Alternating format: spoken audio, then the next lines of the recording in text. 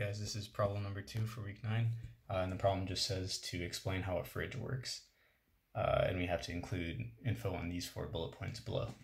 Alright, so to start off, simple, as I'm sure you're aware, a refrigerator is just a heat engine working in reverse as far as the thermodynamic process goes. So basically, in the case of a heat engine, we're trying to take heat energy and convert that into mechanical work.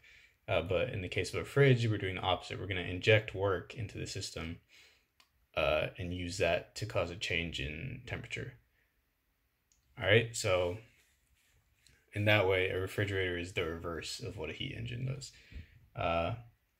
So as for the way that a refrigerator actually does this, the easiest explanation I've found on the internet was not actually using the example of a fridge specifically, but think of if you were to put water on your wrist, you would feel like a cooling sensation on your wrist, and that cooling sensation is because the liquid is evaporating actually, right? So when liquid expands, or in this case water, we'll just say when water expands, the system cools down, and when water is condensed, conversely, the system heats up. So the opposite of this example would be if you were to take like a cold soda out of the fridge in a can, and the can starts condensating on the outside, that's the can heating up, or that's synonymous with the can heating up because the liquid is condensing. All right. So fridges use this concept to kind of essentially pump heat out of the inside of the fridge.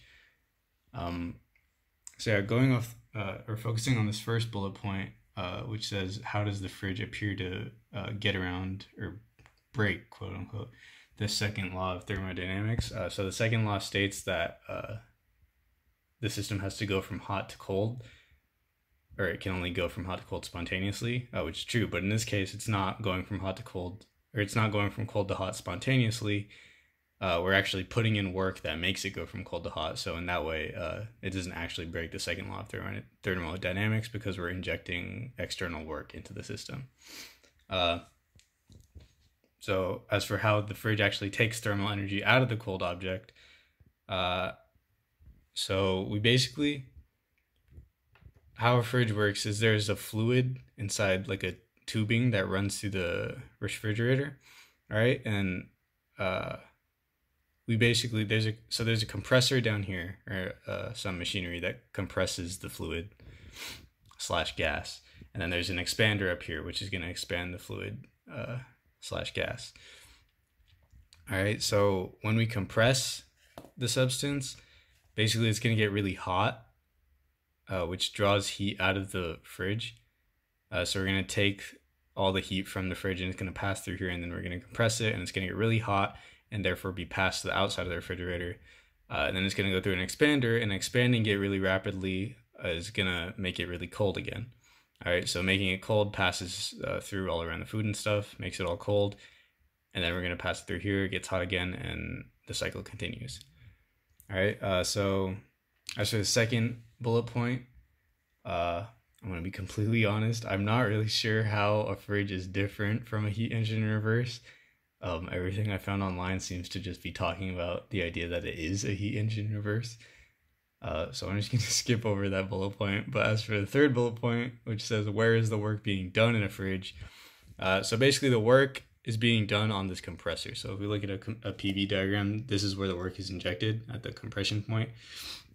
And then after it's injected into the compressor, we see the work basically condenses the gas that's in this tube.